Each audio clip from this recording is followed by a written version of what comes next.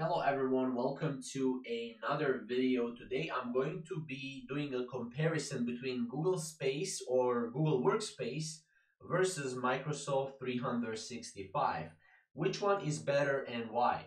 Now before we start it or get started with the video, you know that Google Workspace is a kind of like a cloud-based platform, while Microsoft 365 is more so a desktop-based platform. So what does that mean? Now, as you can see right here, to give you a quick verdict right off the bat and right at the start of the video, for many reasons, the main reason to choose Microsoft 365 over Google Workspace will be the inclusion of its desktop apps. Now, most of its plans give you access to fully installable versions of industry standard Microsoft applications such as Outlook, Word. Now, these are generally more feature-rich than Google equivalents and make blended online and offline working easier. But when it comes to Microsoft 365, you still need to pay for Microsoft 365.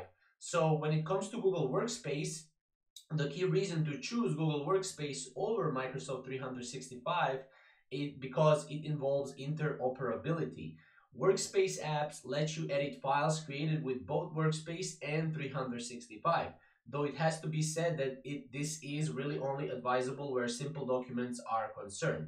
So if you have a presentation or maybe a Google document, you can use it in Microsoft 365 or in not Excel, but in the Word and stuff like that. So that's pretty much, and it's also free, right? Google Workspace is free as far as the first plan goes. It's always going to be free. So for me personally, I would choose Google Workspace because everything is online.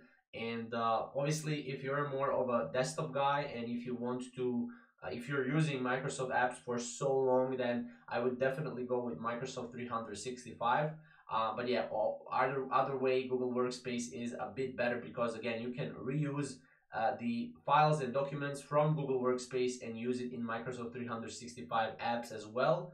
And it's also free, which is great. So yeah, this is kind of a verdict behind it. And yeah, if you have any questions or comments regarding this, comment down below and we'll see you in the next video.